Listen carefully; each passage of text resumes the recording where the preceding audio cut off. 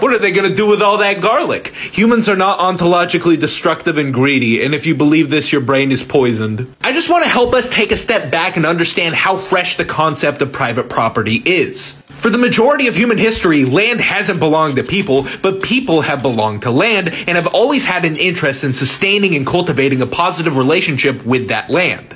Capitalism is a special case because it is a system of massive expansion and is particularly good at creating food. Nobody likes to be hungry. That is the reason why it took off. That is the reason why it has its clutches on humanity and is synonymous with humanity. But colonialism, capitalism, globalization, whatever system you want to conflate humanity with, is practiced and maintained through culture, not our essence as humans. And demonizing humans is kind of a slap in the face to the people who have been practicing healthy, non-extractive relationships with the land they belong to. Use your imagination. Take yourself out of the context in which you are living. Until you learn to do that, you will be forever stuck in a cage of self-hatred. I want to eat that.